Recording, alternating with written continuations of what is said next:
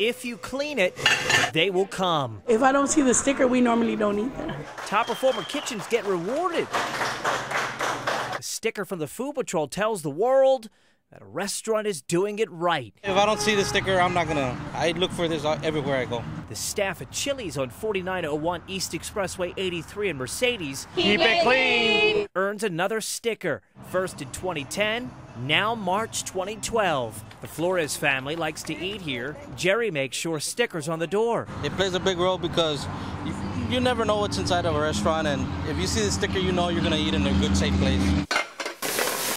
Don Beto's restaurant on 109 North Main Street in La Feria is a top performer. It's a great feeling.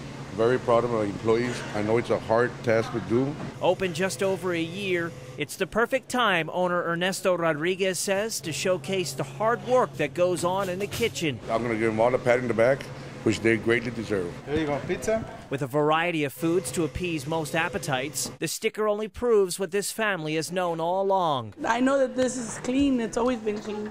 I mean, we eat here every day, almost every day.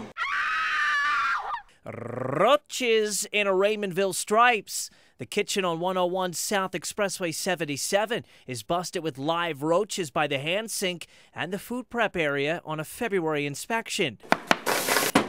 KT Food Mart in Edinburg is a low performer. It scores 22 demerits on a health report, not on the menu, an off-temperature steam table, pots and pans in a sink that's supposed to be used for hand washing, no hair restraints, no soap or towels for proper sanitation, and a dirty ice machine. The Food Patrol is here to find out if things have been cleaned up. I don't work here. I just got here today. You just got here today? Yeah. So who can help out? The manager. He should be here in the afternoon. The question remains unanswered. You know what we say to that. Ryan Wolf, Action 4 News.